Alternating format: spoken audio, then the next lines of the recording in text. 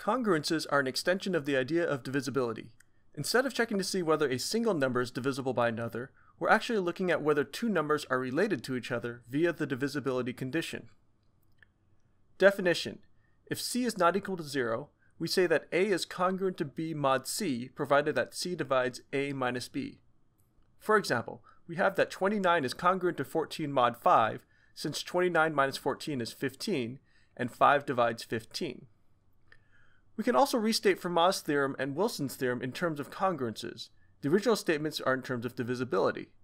The translation of these theorems to statements about congruences is just a matter of applying the definition. Congruence modulo C is known as an equivalence relation. This basically means that congruences satisfy properties that make them behave like equal signs. More specifically, it means that congruences satisfy the properties in the following theorem. Theorem: if a, b, c, and d are integers with c not equal 0, then the following assertions hold. The reflexive property: a is congruent to a modulo c. The symmetric property: if a is congruent to b mod c, then b is congruent to a mod c. The transitive property: if a is congruent to b mod c, and b is congruent to d mod c, then a is congruent to d mod c. Proving this theorem is just a matter of checking the equations. To prove the reflexive property, we simply note that a minus a equals 0 times c, and so it follows that a is congruent to a mod c. To prove the symmetric property, we simply write out what it means for a to be congruent to b mod c, and rewrite the equation to make it match the definition. The transitive property is similar. Once we write out the definitions, we simply need to combine the equations together to get the desired conclusion. We actually get even more property with congruences. They also satisfy arithmetic properties. Theorem: suppose a is congruent to a prime mod c and b is congruent to b prime mod c. Then a plus b is congruent to a prime plus b prime mod c. A minus b is congruent to a prime minus b prime mod c. A times b is congruent to a prime times b prime mod c. To prove this, we will first translate the assumptions into equations that we can manipulate.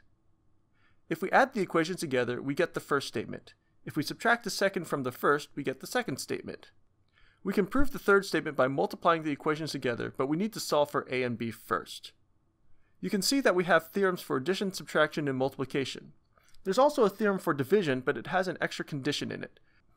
The proof uses a statement from section 2-2, but one that was not mentioned in the videos. Theorem: if a, b, and c are integers, where a and c are relatively prime, and if c divides ab, then c divides b. With this statement in place, we will prove our theorem. Theorem: if bd is congruent to bd prime mod c, and if the GCD of b and c is 1, then d is congruent to d prime mod c.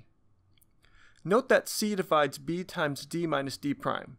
Then by theorem 2-3, since the GCD of b and c is 1, we must have that c divides d minus d prime. In other words, d is congruent to d prime mod c. In class, we will work through some examples and look at some alternate ways of thinking about modular arithmetic. Thank you for watching this video. I'm currently dabbling with the idea of creating more videos like these for my classes, and I welcome constructive comments that might help me make better videos in the future.